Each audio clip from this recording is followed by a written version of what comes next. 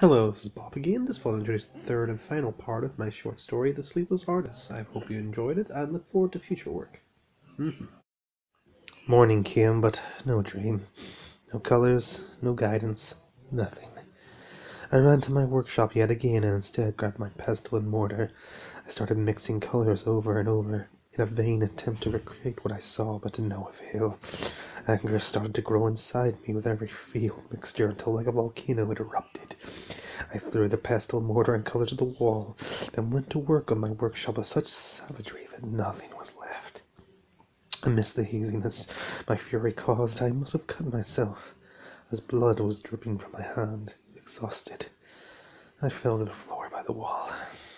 As I tried to regain my bearings, I noticed some blood had fallen into the pool of what had been my color palette. All of a sudden I saw it, the color from my dreams. How or why I do not know, but I finally knew what I'd been missing all along.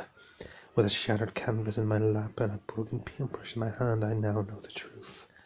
To create true art that will blind the masses with glory and silence the critics, an artist must put all that he is into his work, his body, his soul, and very blood, so that it will always be a part of him. Always.